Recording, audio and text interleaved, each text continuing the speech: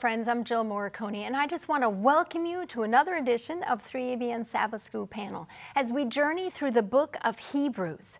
It's hard to believe we're almost at the end of this journey. We're on lesson number 12 this week, Receiving an Unshakable Kingdom. I want to remind you, if you have not already gotten your own copy of the quarterly to follow along with us, you can go to the following website, 3abnsabbathschoolpanel.com, and you can download your own copy to follow along, or you can catch up with any of the programs that we've aired in the past. That website, once again, is 3abnsabbathschoolpanel.com. So grab your Bible and your pen and paper and get ready for this edition of 3ABN Sabbath School Panel.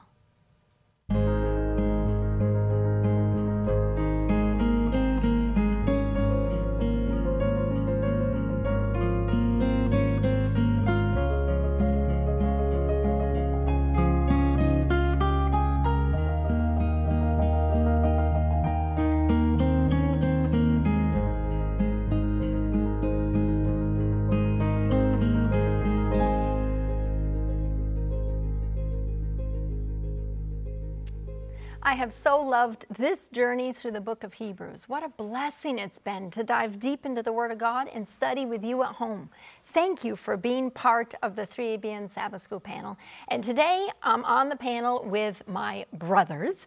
The brethren are here today. I want to introduce them to you. They don't really need any introduction because they're part of the family. To my left, Pastor James Rafferty. Good to have you here. Good to be here, Jill. I'm going to be looking at You Have Come to God, the Judge of All. Amen. To your left, Pastor John Lomacane. Glad you're here, Pastor.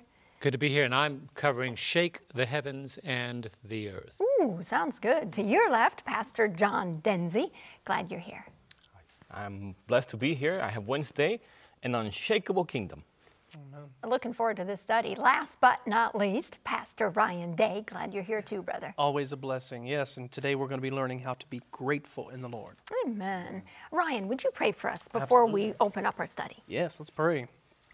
Our Father in heaven, Lord, this has been such an honor to be here on this panel, to be able to go through this study together, Lord. And God, we praise you for your word. We praise you for your truth. And for this day you have given us, Lord, to once again reflect and dive deep into your word, to learn more of your will. So we ask for the Holy Spirit once more, Lord, to lead and guide us, to give us the words, to give us the thoughts, that of Jesus Christ, that each and every one of us, those at home, all watching around the world, and those of us here on this panel and here in this studio, Lord, may we all be drawn to Jesus Christ because of the powerful gospel message that we are learning through the book of Hebrews. We thank you and we praise you, and we ask this in Jesus' holy name. Amen. Amen. Thank you so much. Last week we studied, of course, the Saints' Hall of Fame. I think that's what Shelley called it. Hebrews chapter 11, and then Hebrews chapter 12, the very beginning, that we look unto Jesus, the author and finisher or perfecter of our faith. This week, we continue on in Hebrews chapter 12, specifically verses 18 all the way down through 29, receiving an unshakable kingdom. You know, there's a comparison the lesson brought out on Sabbath's portion of the lesson. Hebrews chapter 1 begins with what? God, who spoke to us in times past, has in these last days spoken to us by his Son.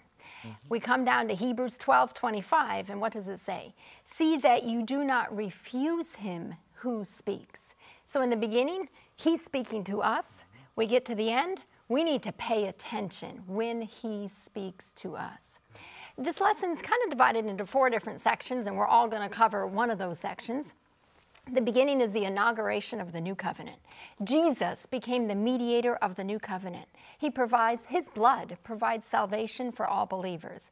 At Jesus' ascension to heaven, where he sat at the right hand of the Father, his kingly rule and priestly ministry began. We look at the judgment that is coming, the judgment that brings destruction to his enemies, but that brings vindication to his people, because judgment is in favor of the saints. We look at God's eternal kingdom.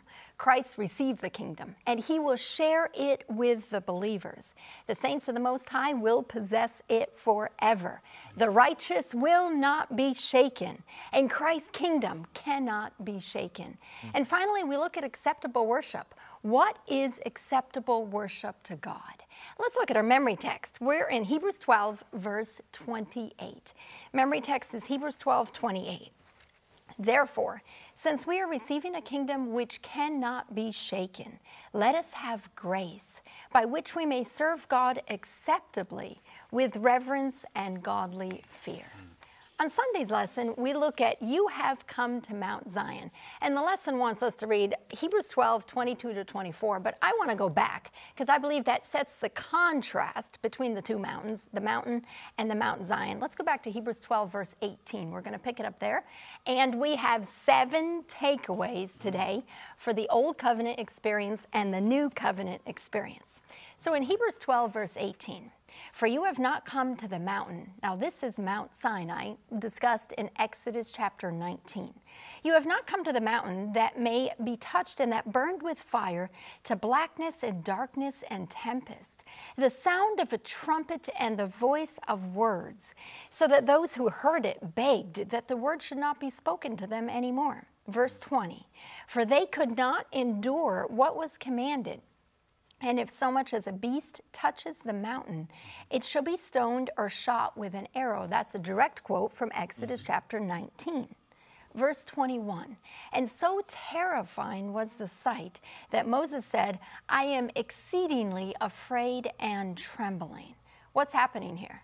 This is the old covenant given on Mount Sinai. We see the blackness and the darkness and the tempest, the fear and terror that the people felt. Takeaway number 1, time period does not necessarily equal experience. Now you might say, what in the world are you talking about, Jill? I believe this is an old covenant time. And many people under the Old Covenant time had an Old Covenant experience. Exodus chapter 19, that's where the people felt fear and terror and blackness and darkness and tempest. Now, they were clearly under the Old Covenant time. Jesus had not come yet, and they were under the sacrificial system. They were under that Old Covenant time. And yet they had an Old Covenant experience of fear and terror and rules and regulations. I believe that under the Old Covenant time, some people could have a New Covenant experience. Now, that's not to say that Jesus had come. I'm not trying to say that theologically. We understand that Jesus had not come under the Old Covenant time. But yet in Deuteronomy 11, it says that he could write the law in their hearts. That's a New Covenant experience. In Deuteronomy 10, it says the Lord delighted in you and loved you and your fathers. That's a New Covenant experience.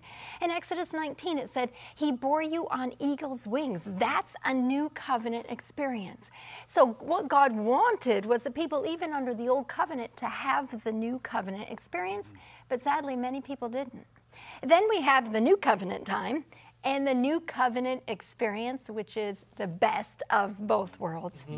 We see in the book of Hebrews is supposed to be the New Covenant time and the New Covenant experience, where Jesus is the mediator of the New Covenant, and we see Jesus' high priestly ministry and the access through the veil to the Father. We see that there's no longer animal sacrifices, that Jesus died once and for all. But sadly, many people today live under the New Covenant time, and we have an Old Covenant experience. Is that your experience? Do you live under the New Covenant time? Because clearly Jesus has come. We are under the New Covenant time. And yet we don't allow him to write the law in our hearts. We don't live with Jesus. We live with just rules and regulations. We don't experience the blood of Jesus. We don't have assurance of salvation. We have that fear and terror and blackness experience from Exodus chapter 19. We don't have the light of his presence. So takeaway, that leads us to takeaway number 2. Beware lest you walk today in an Old Covenant experience. Many Christians today can walk even under the New Covenant, but still in an Old Covenant experience. Paul warned the Galatian believers of this in Galatians chapter 3, verse 3. He says, are you so foolish, having begun in the Spirit, this is the New Covenant experience, recognizing that we're saved by grace through faith. Are you now made perfect in the flesh? Are you going back to the Old Covenant experience, even though you truly are under the New Covenant? Are you walking in the Old Covenant experience? Galatians 5:4 to me is one of the saddest verses in the whole Bible. It says, you've become estranged from Christ. You who attempt to be justified by law. You have fallen from grace. You are in the new covenant, and you could have the experience of walking in the new covenant experience, but are you walking in an old covenant experience? Now let's look at the new covenant experience. So in Hebrews 12, we had looked at that mountain of fear and terror and trembling is the old covenant. Let's look at the new covenant. We pick it up in verse 22. Hebrews 12:22. But you have come. You don't have to be stuck in Mount Sinai. You have come to Mount Zion and the city of the living God, the heavenly Jerusalem, to an innumerable company of angels. We've come to Mount Zion through faith in the person of our representative, Jesus Christ. That's right. We've come to Mount Zion as opposed to Mount Sinai, where there's darkness and tempest and fear. Jesus is the center of this celebration with God and the angels. We see here the inauguration of the new covenant, Jesus' enthronement after his ascension. Takeaway number 3, because of Jesus, we have everything. We have the new covenant experience. We have access to him through the veil, Hebrews chapter 10. We have cleansing from sin, Hebrews chapter 9. We have access to the Father, Hebrews chapter 4. We have rest, Hebrews chapter 3 and 4. We have an intercessor and a high priest, Hebrews chapter 7 and 8. We have a mediator, Hebrews chapter 9 and 12. So it's interesting, it says, we have come to Mount Zion. I won't spend too much time on this, but if you look back to Psalm chapter 2, now Paul actually quotes this in Hebrews 1. He references back to Psalm 2 and Psalm 110. But Psalm chapter 2, verse 6 and 7, it says, yet I have set my king on my holy hill of Zion. I have set, God is acting here, and I have set is a technical term, meaning install into office. I would declare the decree. The Lord has said to me, you are my son. Today I have begotten you. Now, we covered this on previous lessons. This does not mean Jesus was created. Jesus was pre-existent. Jesus is divine. Jesus was the creator. We see that clearly in John 1. We see that clearly in Hebrews 1 and many other passages of the Word. But at this time, we're speaking specifically of the inauguration of the new covenant. Jesus being installed as the priest king after his ascension.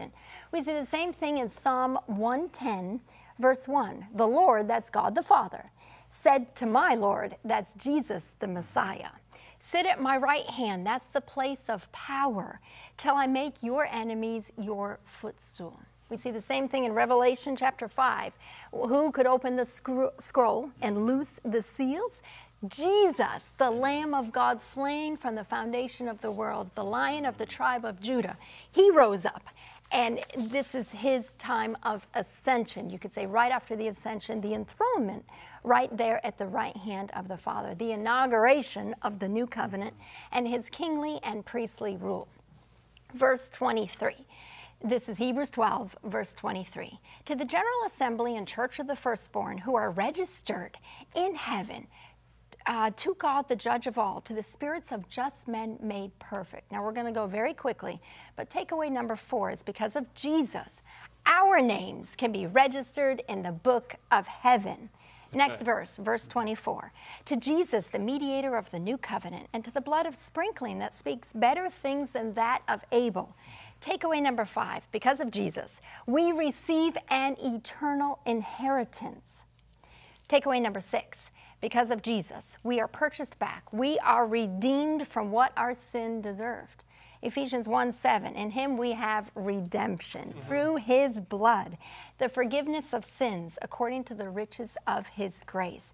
Jesus' death bought us back from what our sins deserved. Because he's the mediator of the new covenant, we receive forgiveness. And finally, takeaway number 7, because of Jesus, sins committed before Jesus came, they can be forgiven as well. Not just the sins since he came, but the sins before, when people sacrificed animals, looking forward with faith to the coming Messiah. That blood of Jesus covers all sin. Amen. Amen. Amen. Whew, that was such a blessing. A great summary of the book of Hebrews, Jill. And it's so hard for us, I think we're at the end of this now, it's so hard to kind of stop because there's so much here. I looked at the quarterly and I thought, wow, these are great lessons. And I thought, but there's so much more we could. I think, John, you mentioned that there was a quarterly that covered the book of Hebrews in 3 quarters instead of 1 quarter, if you can imagine. I'm James Rafferty, and I have Monday's lesson, which is called or entitled, You Have Come to God, the Judge of All. And it's based on Hebrews chapter 12. And verse 23, let's just read that verse, Hebrews chapter 12 and verse 23. Here's what it says. To the general assembly and church of the firstborn, which are written in heaven, and to God the judge of all, and to the spirits of just men made perfect. And the lesson basically says, let's read that, and then let's recognize that this is a celebration. But if this is a celebration, why is God described as a judge? How can a judge be part of a reason for celebration?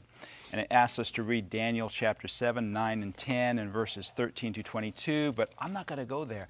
I want to go to Revelation, my favorite book, Revelation chapter 19, verses 1 through 6, because we have this incredible explanation of the celebration and the reasons for the celebration in these verses. Now, Revelation chapter 19 is kind of wrapping up the book of Revelation, kind of summarizing, if you will, not only Revelation, but the whole great controversy. And here's the summary that God brings to us beginning in verse 1, Revelation chapter 19. And after these things I heard a great voice of much people in heaven saying, Alleluia! Salvation and glory and honor and power unto the Lord our God. Now, just pause there for a second. Revelation 19:1 is paralleling Hebrews chapter 12, verses 23 and 24. We're in heaven. We're on Mount Zion. We hear a great voice. But there's more here. It kind of builds on the picture, because Revelation 14 talks about Mount Zion and the 144,000 being there and a gathering taking place. Revelation 19 brings us a bigger, fuller picture in the context of Hebrews 12:23 of judgment. Next verse, verse 2 says, For true and righteous are his judgments. Now, the previous verse is calling us to say Alleluia, which means praise the Lord. Why? For true and righteous are his judgments. Now, let's just pause for a second. Have you ever been misjudged, misrepresented? Have you ever seen judgments in this world that are unfair and unrighteous? Well, now we have the final settling of accounts. We have true justice. We have true judgments. We have truth taking place here, righteousness taking place here, and they are God's judgments. For he, it says in verse 2, has judged the great whore, which did corrupt the earth with her fornication, and hath avenged the blood of his servants at her hand. Vengeance is mine, I will repay, says the Lord. So if your enemy is hungry, feed him. If he's thirsty, give him water to drink. That is challenging, to turn the other cheek, to go the extra mile. The thing that motivates us to do that partly is not just the love of God, but also the fact that God will judge. God will take care. Vengeance is mine, I will repay, says the Lord. And we've come to that day in Revelation 19 when God is repaying. That's what the celebration is about in Hebrews chapter 12. But it goes on. And again they said, verse 3, Alleluia! So we've already been asked to praise God one time. Now we're asked to praise Him again after we hear the reason that His judgments have been made manifest. Because if you've been beaten, if you've been battered, if you've been bruised by sin, by evil, if you've been robbed or raped or ridiculed, if you've been hurt or hated or hunted, if you've gone through any of the things that are described not only in the Bible but in this world, the things that we experience in this world, you are going to be praising the Lord that a judgment, that a righteousness, that a fairness has finally been established. That's and right. that is what Revelation chapter 19 is telling us. In fact, in verse 4 it says, And the 24 elders and the 4 beasts fell down and worshiped God, and that sat on the throne, saying, Amen, Alleluia. And then in verse 5 it says, And a voice came out of the throne saying, Praise God, all you servants, and ye that fear Him, small and great. So there's a command given to praise God because of His righteous judgments. And verse 6, And I heard as it were the voice of a great multitude, and as it were the voice of many waters, and the voice of mighty thunderings, saying, Alleluia, for the Lord God omnipotent reigneth. Our voice combined together, or I should say our voices combined together, are going to sound like the voice of many thunderings. You know, thunder is powerful. Oh, I love to hear that thunder. I remember I was sitting on the edge of my bed one evening, just listening to the thunder and watching the lightning off in the distance, you know, and I was just saying, oh, that, and all of a sudden a lightning bolt hit right in front of our window and the thunder clapped, and I jumped off my bed onto the floor. It was so scary. Thunder is powerful. Thunder is beautiful, but thunder reveals the power and the presence of God. Many times in the Bible, we're told that God thunders with his voice. In fact, when God spoke to Jesus at the temple there, a lot of the people that heard that voice thought that it thundered. So we have this proclamation, if you will, this command in a sense to praise God for his righteousness, for his righteous judgments. That is why it's described as a celebration in Hebrews chapter 12, 22 to 24. It alludes, the quarterly says, the author says, to a future judgment. God the judge presides, the books are used, they're opened, and the result of this future judgment from the books is that God's people receive the kingdom. The quarterly goes on to say, this scene invokes the great pre-Advent judgment described in Daniel 7, which portrays a judgment scene where God, the Ancient of Days, sits on a throne made of fire and is surrounded with 10,000 times 10,000s of angels. Books are opened, and the judgment is described in favor or decided in favor of the saints of the Most High. I love that. That's the right. judgment is made in our favor. And then it goes on to say, and we, the saints of the Most High, then possess the kingdom. So this is similar to Hebrews chapter 12, 22 to 29, which describes a judgment scene on Mount Zion, the heavenly Jerusalem, where God, the judge of all, is surrounded with thousands of angels. This scene is also a fiery one, according to Hebrews 12, 29. It includes books because the saints are enrolled in them, which implies a favorable judgment for the saints. The spirits of just men made perfect would be the spiritual character of just men perfected by the righteousness of Jesus Christ. And then it goes on to ask this question toward the end of our lesson for Monday. It says, how does what we study today help us to understand that God's judgment in the three angels' messages is good news? Because the everlasting gospel says to all the nations that dwell on the earth, fear God and give glory to him, for the hour of his judgment is come. Well, there are three reasons why the judgment is good news. Reason number one, three takeaways. Takeaway number one, Revelation chapter 14 is good news because it comes under the proclamation of the everlasting gospel, and the everlasting gospel is good news. And we have to define the context in that, the judgment in that context. And of course, Romans chapter 14 tells us that the reason why the judgment is good news is because it gets us off the hook. Everyone's going to stand before the judgment seat of Christ, so we don't need to judge anyone anymore. You don't need to judge me. I don't need to judge you. We are taken off the hook from judging one another because God is the final judge. Matthew chapter 7 tells us it's good news because Matthew 7 explains that there are people who come to the Lord in the end of time and they point to their good works and they say, we've done this and we've done that, let us in. Well, the judgment basically reminds us not to depend on our good works to be entering into the kingdom of heaven. Jesus says, I don't know you.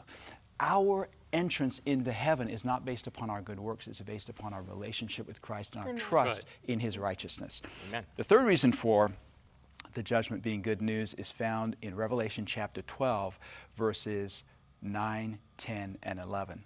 And in Revelation chapter 12, it basically tells us that Jesus Christ being lifted up was the reason why the devil was cast out of this earth. And his angels were cast out with him. In other words, Jesus Christ and the cross, the everlasting gospel, finally not only vindicates us, but also vindicates God's character. It silences the accusations of Satan against us. Because in Revelation 12, verse 10, we're told that the accuser is cast down who accuses us before God day and night. 24/7, 365 days a year, we have this accuser and we hear his words. He points to our history. He seeks to undermine our confidence in Christ and his righteousness. He seeks to place upon us a guilt trip to weigh us down. This is the fruit of the tree of the knowledge of good and evil, this guilt that God wants to press us down with, that Satan wants to press us down with. And Satan is finally going to be vanquished. So the judgment is good news because we don't have to judge others, because we don't have to trust in our works to be saved, and because the accuser's voice is going to be silenced. According to Isaiah chapter 54, verse 17, I believe it is, That is our heritage or our inheritance. Every weapon that is formed against us is going to come to naught, and His voice is finally going to be silenced by the righteous claims of Jesus Christ. Amen. Thank you so much. What great hope. Good news. Praise the right. Lord. We're going to take a short break. We'll be right back.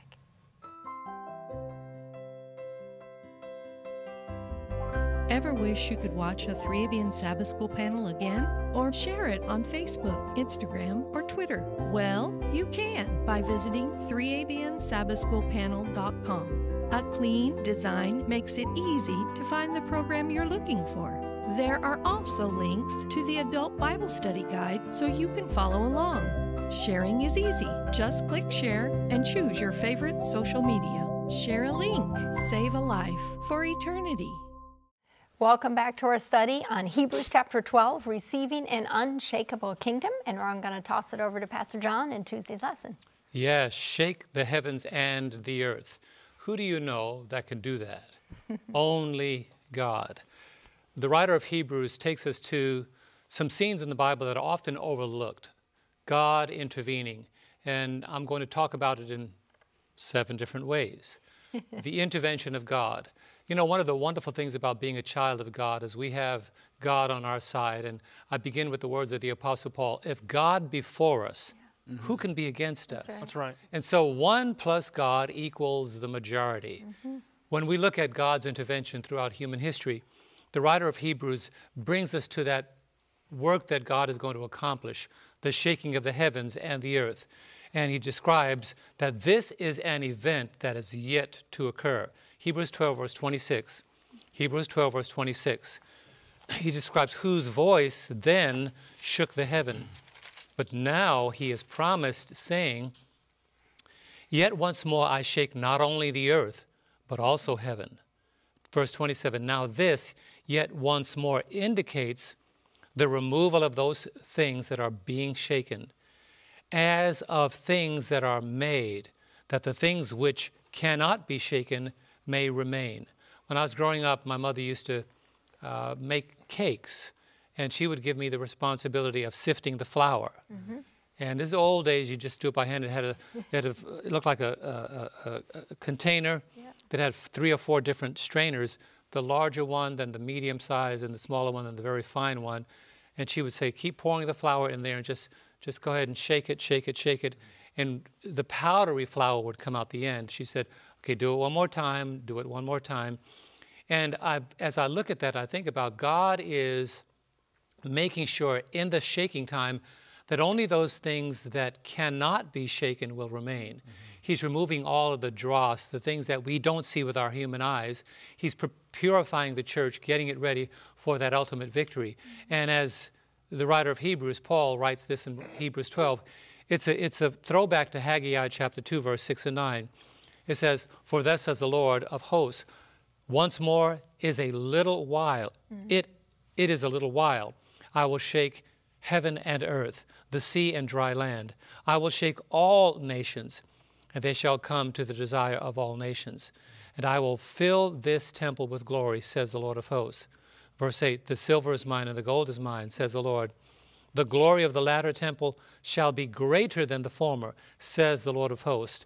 And in this place I will give peace, says the Lord of hosts. The day of Pentecost was an amazing day, but the former shall be more glorious than the latter. That's right. It was located in Jerusalem, but when the glory of God is revealed in the end time shaking, it is going to be global. The glory of God, Isaiah 60, arise, shine, for the light has come, and the glory of the Lord shall be risen upon you. That's right. At a time when darkness covers the earth. So let's look at one of the examples of how throughout history that God's presence was noted by the shaking. You find in Judges chapter 5 and verse 20, this is an example when God fought on behalf of his people. It shows that when God shows up to deliver his people, when Deborah and Barak fought against Sisera, God fought from the heavens on their behalf. Judges 5 verse 20, they fought from the heavens. The stars from their courses fought against Sisera. That's God using nature to fight in behalf of his people.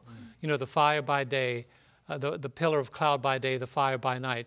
God uses nature to fight in behalf of his people. And this is emphasized once more in Judges chapter 5, verse 4 and 5, indicating now this shaking is a reference to the presence of God being revealed. Judges 5, verse 4 and 5. Lord, when you went out from Seir, when you marched from the field of Edom, the earth trembled and the heavens poured. The clouds also poured water. The mountains gushed before the Lord. This Sinai before the Lord God of Israel. So we find clearly the presence of God thundering, as James uses. You know, when God walks, when God's presence is near. Another Bible writer, I think it's the book of Micah, he says, the clouds are the dust of God's feet. And so when we see the presence of God, we see that nature participates in introducing God when he steps in on behalf of humanity. We also find in the third example, the Lord stepping in and thundering the heavens to deliver his oppressed people. Psalm 68, verse 7 and 8. O God, when you went out before your people, when you marched through the wilderness, Selah, the earth shook, the heavens also dropped rain at the presence of God. Sinai itself was moved at the presence of God, the God of Israel. We find that happening in the experience of the children in the wilderness. Then we go to number 4, Psalms 96, verse 9 and 10. The shaking signal God's judgment as he asserts his authority on the earth in behalf of his people once again. And the prophet predicted this would happen. Psalms 96, verse 9. O worship the Lord in the beauty of holiness. Tremble before him, all the earth. Verse 10. Say among the nations, the Lord reigns. The world also is firmly established. It shall not be moved. He shall judge the people righteously. And then we find that the Lord uses shaking of the heavens and the earth to destroy the enemies of God. This is what God promised at the enthronement of Jesus. Look at Hebrews 1, verse 13. Hebrews 1, verse 13. But to which of the angels has he ever said, sit at my right hand till I make your enemies your footstool? And this is what God is going to do. He's going to shake the heavens. You'll find at the enthronement of Jesus, there would be a signaling that the presence of God is stepping to the forefront, indicating the enthronement of Christ. We also find in Hebrews chapter 2, verse 14 and 16, the Bible talks about the defeat of the enemy of God. And this one doesn't use the word shaking much in it, but it's a reference back to the presence of God being invoked in behalf of his people, delivering them. And in this case, instead of this being a physical shaking, it is shaking the kingdom of darkness. Hebrews 2, verse 14 and 16. Inasmuch then as the children have partaken of flesh and blood, he himself likewise shared in the same, that through death he might destroy him who had the power of death, that is, the devil, and release those who through fear of death were all their lifetime subject to bondage. Verse 16, for indeed he does not give aid to angels, but he does give aid to the seed of Abraham. He's fighting in behalf of the people of God. He's fighting in behalf of his children. Now let's move down to the time of the end. We also go to Luke chapter 21, verse 25 and 26. This shaking is a sign from God signaling the inhabitants of the earth that we are approaching the time of the end, living in the time of the end. Luke 21, verse 25 and 26. And there will be signs in the sun, in the moon, and in the stars, and on the earth distress of nations with perplexity, the sea and the waves roaring. Verse 26, men's hearts failing them from fear and the expectation of those things which are coming on the earth. Why? For the powers of the heavens will be shaken. God is signaling earth and its inhabitants that the time of my return, the time of my visitation is near, and men's hearts are being drawn to the event, shaking men's hearts. So they're fearful of what is coming upon the earth in the closing hours of Earth's history. Finally, number 7, the shaking of the earth happens at the appearance of the return of Jesus. Jeremiah 4 and verse 26, we read these words, I beheld, And indeed, the fruitful land was a wilderness, and all the cities were broken down at the presence of the Lord by his fierce anger. You can't break cities down like New York and Chicago and Los Angeles unless there's a whole lot of shaking going on. And so God is going to shake the earth. All these fortresses that men have built to defy the authority and the divinity of God will come crumbling down. That's why we read Revelation chapter 6, verse 9 and 10. What will their response be? Revelation 6, verse 9 to 11. When he opened the fifth seal, I saw under the altar the souls of those who had been slain for the word of God and for the testimony which they held. And they cried with a loud voice, saying, How long, O Lord, holy and true, until you judge and avenge our blood on those who dwell on the earth? In verse 11, then a white robe was given to each of them, and it was said to them that they should rest a little while longer, until both the number of their fellow servants and their brethren who would be killed as they were was completed. When God steps forward to avenge his people, there will be a whole lot of shaking going on. Amen. Amen. Amen, amen. Well, I'm John Vinci, and I have Wednesday's portion. The title is An Unshakable Kingdom. Praise God. So here in this lesson, we have an announcement that he will shake the heavens and the earth, which means he will destroy the enemy nations.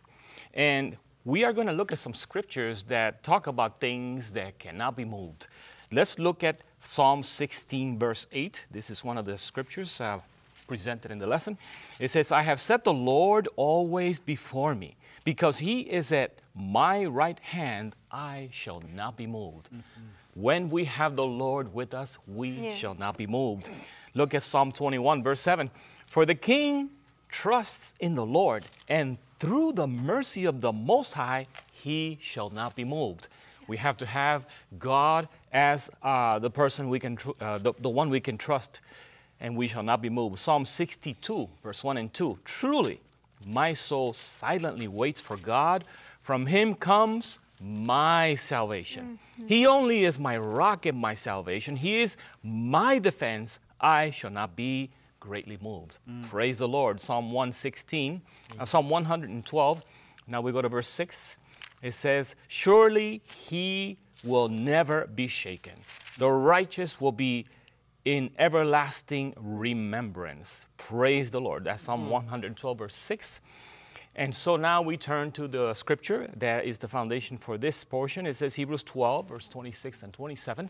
Notice, whose voice then shook the earth, but now he has promised, saying, yet once more I shake not only the earth, but also heaven. Now this yet once more indicates the removal of those things that are being shaken, as of things that are made, that the things which cannot be shaken will remain.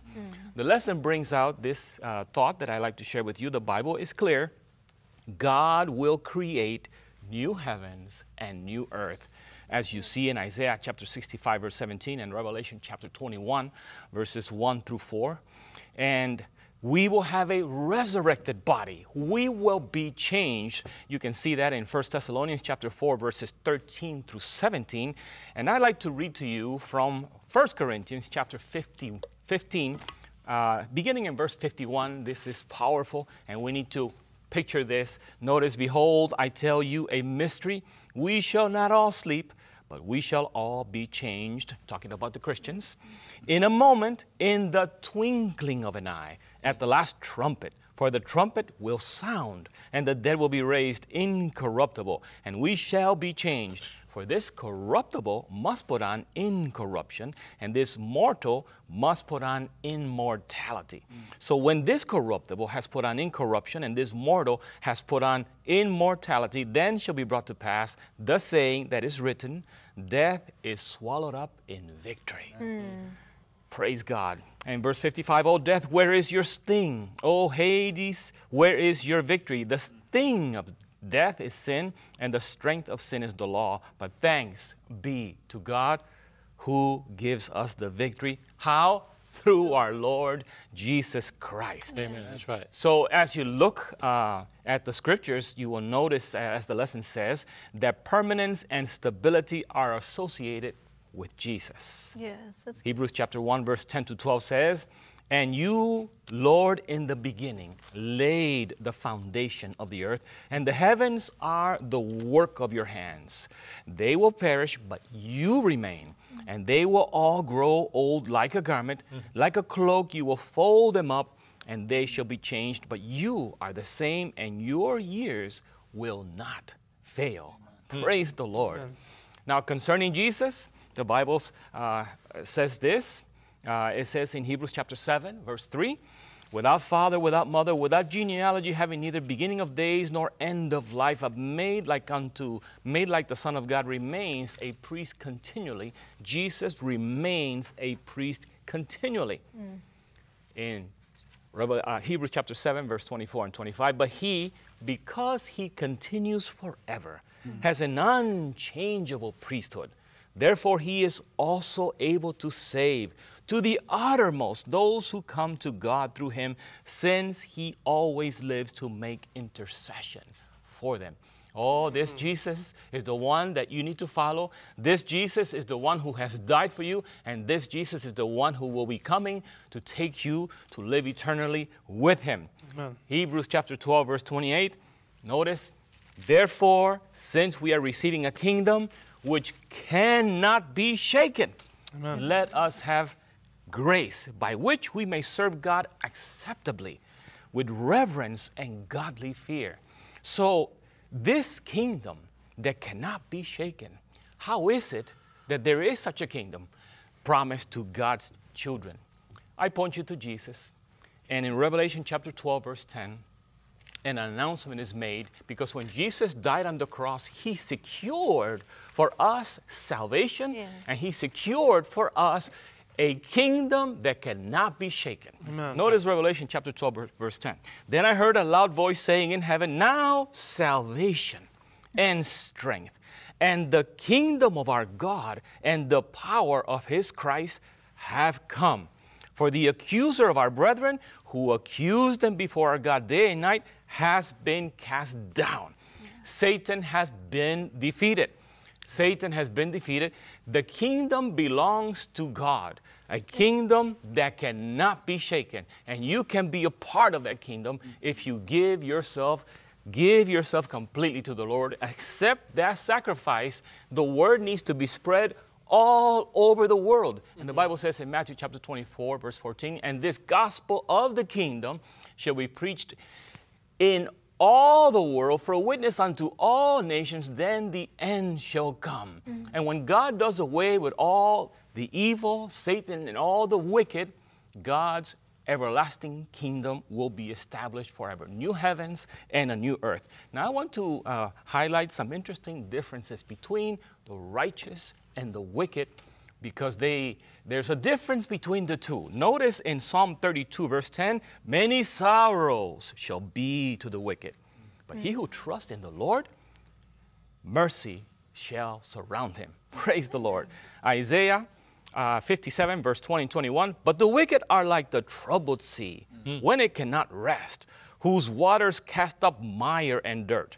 There is no peace, says my God, for the wicked." There's no peace for the wicked. There cannot be peace for the wicked. Right. But notice Isaiah 26, verse 3 and 4. "This is a blessing for God's children here and forever. You will keep him in perfect peace, whose mind is stayed on you, because he trusts in you. Trust in the Lord forever. For in Jehovah, the Lord is everlasting strength." Praise the Lord. Job chapter 20, verse 4 and 5. "Do you not know this of old, since man was placed on earth, that the triumphing of the wicked is short?" Praise the Lord. "And the joy of the hypocrite is but for a moment." But notice Psalm 37, verse 29, "The righteous shall inherit the land and dwell in it forever." That's right. Praise God. Notice now Psalm 37, verse 20, "But the wicked shall perish, and the enemies of the Lord, like the splendor of the metals, shall vanish into smoke. They shall vanish away." Praise the Lord. Praise the Lord.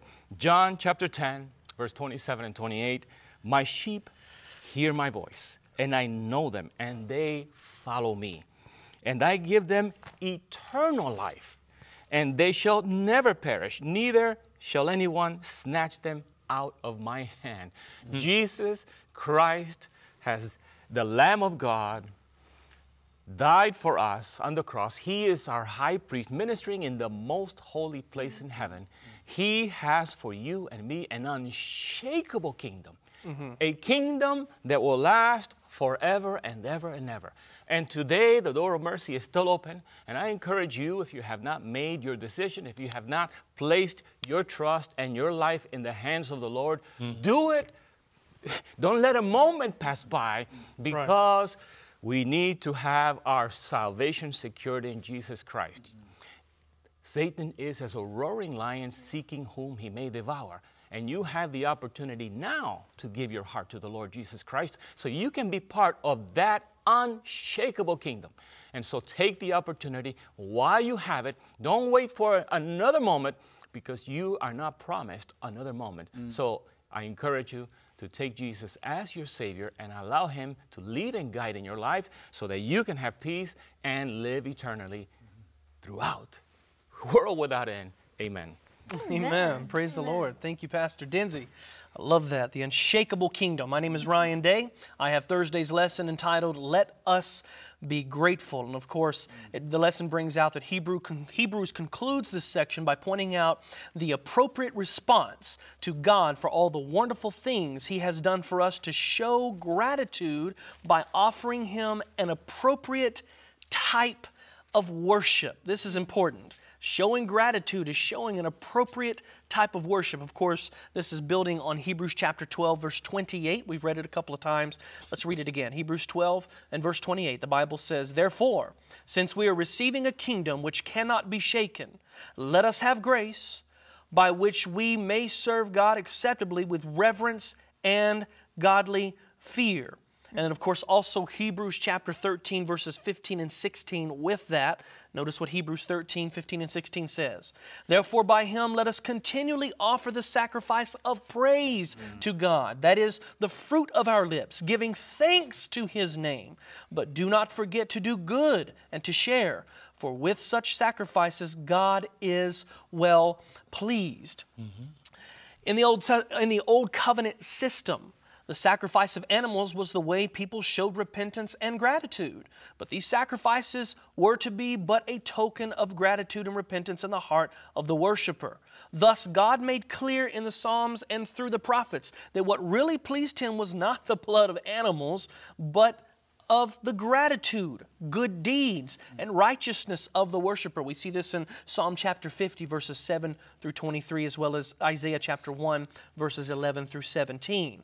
And of course, I just want to highlight Isaiah chapter 1, verses 16 and 17, because the Lord says there, He says, wash yourselves, make yourselves clean, put away the evil of your doings before my eyes. Cease to do evil, learn to do good, seek justice, rebuke the oppressor, defend the fatherless, plead for the widow. These are the things that please God. These are the things that show forth true worship and gratitude towards our God. These are the things that catches God's eye. Thus, Paul invites us to worship God in the heavenly sanctuary by offering sacrifices of praise, confession, thanksgiving, and good works, which is true worship that delights Him. And I just want to take time to just highlight each one of those elements, because when we think of worship, oftentimes we think of the actions that we do, and maybe extending of the hands, or maybe a prayerful type of declaration. All of these things are forms of worship. They are actions. And a lot of times we get the liturgy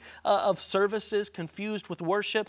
These are expressions of worship. But my friends, at the end of the day, worship is the attitude of the heart. And there are many different forms in which we can communicate, express our worship to the Lord. We have mentioned this a few times already, but praising God, just simply offering up. How often do you praise God? Do you praise God as you should? Psalm 103 verse 1, bless the Lord, O my soul, and all that is within me. Bless His holy name. I had the privilege of working with many pastors over the years, but one particular pastor comes to mind. I was spending time as I was at an evangelistic series with him, and this brother, I mean, he would walk around randomly at all different points of the time of the day, and he would say, hallelujah. Walking by, we'd be at the dinner table, and this brother mid-bite would just say, praise his holy name. And he would just offer up praises all the time. And there would be times he didn't even know I was in the next room or in the house, and you would hear him walking through the house saying, praise be, glory be to God. I mean, this brother was genuine in his praise for God, and it let me know, you know what, I need to worship God more. I need to praise God more. Why? Because the Bible says he is worthy to be praised. He is our creator. Psalm 9, chapter 1, verse 2, or excuse me, Psalm chapter 9, verses 1 and 2. It says, I will praise you, O Lord, with my whole heart. I will tell all of your marvelous works. I will be glad and rejoice in you. I will sing praise to your name, O Most High. There's so many different texts that we could talk about in reference of praising God. But when you praise God, you are showing your gratitude towards him. You are giving him worship, the worship that pleases him. Also, thanksgiving. Expressing thanksgiving, which is it's different than praise. You're giving thanks to God for who he is and what he's done for you. 1 Thessalonians chapter 5, verses 16 through 18. I love this. It says, rejoice always. Yes. Pray without ceasing. In everything, what is that word there again? In everything, give thanks, for this is the will of God in Christ Jesus for you. 1 Chronicles 16:34. Oh, give thanks to the Lord, for he is good, for his mercy endures forever. And another great text, I'm not going to read it for sake of time here, but Philippians chapter 4, verses 4 through 7. My friends, when we give and express our thanks to God, we're showing our gratitude towards him because he indeed is worthy. We show forth worship. We communicate our gratitude through the good works that we do for God. Ephesians chapter 2, verses 8 through 10, we know the words too well. For by grace you have been saved through faith, and that not of yourselves, it is the gift of God, not of works, lest anyone should boast. And many people stop right there. They don't read verse 10. Verse 10 is tacked on right on with these previous verses. Yes, we are not saved by our works. We're saved by the grace of God through faith in him. But make no mistake, my friends, verse 10 says, for we are his workmanship, created in Christ Jesus for good works, which God prepared beforehand that we should walk in them. It is God's plan. It's his will for us to do good works. It's his will that we do these things not because it saves us, but because it shows forth our relationship with him. It shows forth that the genuineness of our faith is pure and our gratitude and our worship in him. James chapter 2, verses 14 through 17 says, what does it profit, my brethren, if someone says that he has faith but does not have works? Can faith save him? If a brother or sister, now it gets down to the nitty-gritty, if the brother or sister is naked and destitute of daily food, and one of you says to them, depart in peace and be warmed and filled, but you do not give them the things which are needed for the body, what does it profit? And then in verse 17, thus also faith by itself, if it does not have works, it is dead. You can say all day long, and just like Christ said, they draw nigh to me with their lips, but their heart is far from me. Do you have a worshipful heart?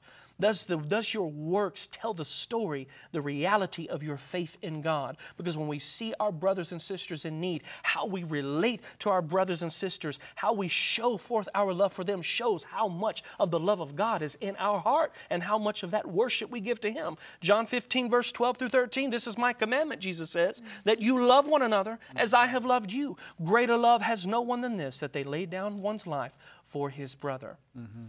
Repentance and confession. This is crucial.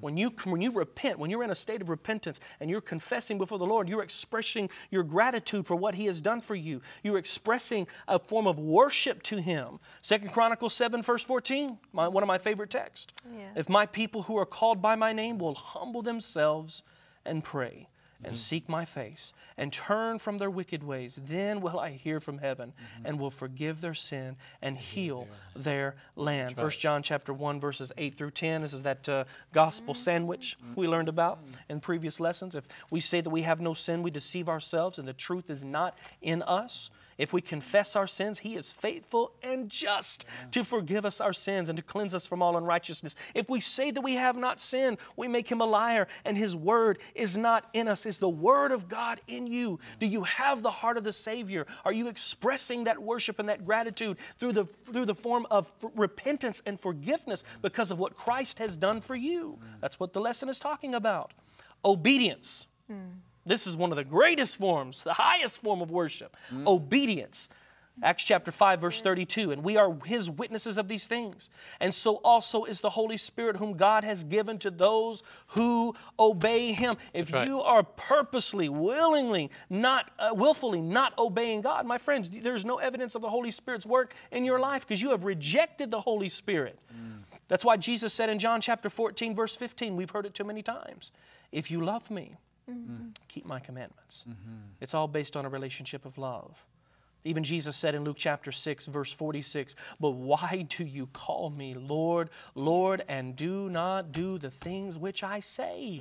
Jesus is looking for genuine Christians, genuine followers, genuine disciples who are expressing by their works, by the attitude of their heart, their worship for him, their gratefulness, their thankfulness, their praise. It shows forth and tells the story of the genuineness of their faith. That's why I love 1 John chapter 5, verse 3, because we don't obey God because it gains us salvation. We obey him because we love him. We obey him because he has saved us. We obey him because he is worthy. He is the God of the universe. 1 John chapter 5, verse 3, for this is the love of God, that we keep his commandments, and his commandments are not burdensome. We don't serve a God that burdens us. We serve a God who has saved us. Are you grateful for his love? Are you grateful for that God of love? Show forth that love today. Give praise to him. Give honor to our King. Amen. Thank you so much. I love that because worship is so much deeper than we think. Thank you so much, Pastor Ryan. Pastor Johnny, Pastor John, and Pastor James, thank you for the study this week. My heart has been so blessed. Want to give each one of you a moment, share something about the week. Well, thank you, Jill. It's been a blessing to be on this particular program. Isaiah chapter 54, verse 17, just to summarize a little bit of what we have been talking about. No weapon that is formed against thee shall prosper, and every tongue that shall rise against thee in judgment thou shalt condemn. This is the heritage, the inheritance of the servants of the Lord, and their righteousness is of me, says the Lord. Amen. That's right. And we're living in times that are going to challenge our spiritual walk. But I end with the words of the Apostle Paul in 2 Thessalonians 2, verse 2. He says, not to be soon shaken in mind or troubled, neither by spirit or by word or by letter, as if from us, as though the day of Christ had come. The day is coming, but until that day, do not allow the things of this world, the challenges of life, to shake your faith. Amen. Amen, amen. And I would like to share from 1 Corinthians chapter 2, verse 9. But as it is written, eyes have not seen, nor ear heard, nor have entered into the heart of man the things which God has prepared for those who love him. You can be a part of that unshakable kingdom, and the things that God has prepared for us, you cannot even imagine. Amen. Praise the Lord. Psalm chapter 63, verses 3 and 4 says, because your loving kindness is better than life, my lips shall praise you. Thus I will bless you while I live. I will lift up my hands in your name. Right there, if Danny Shelton was here right now, he'd say that's a two-handed. Praise the Lord, oh my soul. Amen. It's been an incredible journey through the book of Hebrews. It's not done. There is one more week left. Next week, lesson number 13. The title is Let Brotherly Love Continue. I want to remind you that we can't change the time. We can't change where we live, but we can change our response and our experience. We are under the new covenant. Praise the Lord for that. But we have a choice to make each and every day. Are we going to walk in that new covenant experience with Jesus? Are we going to experience him? Are we going to walk in the old covenant experience? The choice, my friends, is yours.